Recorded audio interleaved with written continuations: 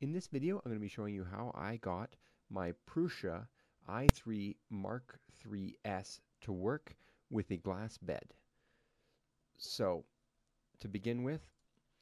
I found this form where they were asking, and after looking at the different scripts and comparing the scripts of Peter's script here and what he used, and then going down and looking at Daniel's script for what he used, I came to the conclusion that to get a Prusa printer to print on glass, all that is really necessary is to take this piece of code here and insert it. Go to up here, go to printer settings, and then there's general, and then custom G code.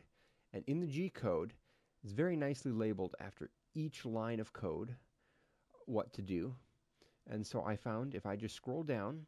and find here where it says go outside print area, if that is when it has finished the leveling and the figuring out there. And so then after that, just take this code and insert it there.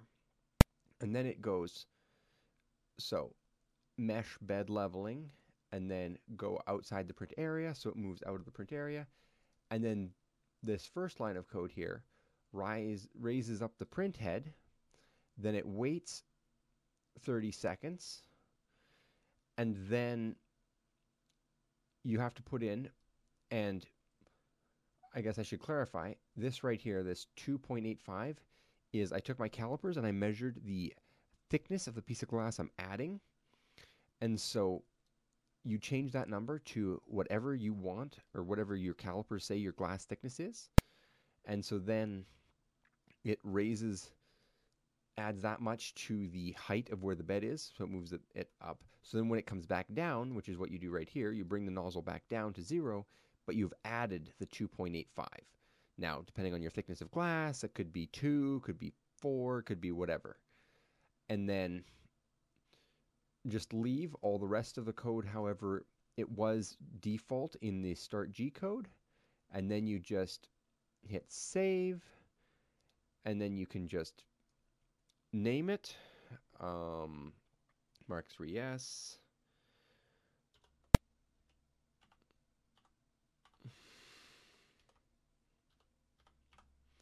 glass bed, save, and there you have it. It should now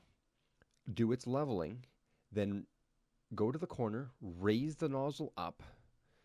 give you 30 seconds or thereabouts to slide your piece of glass in and clip it in place, and then it will come down and resume at the new height, which you should set to whatever the thickness of your glass is, which for me is the 2.85, and I hope this helps.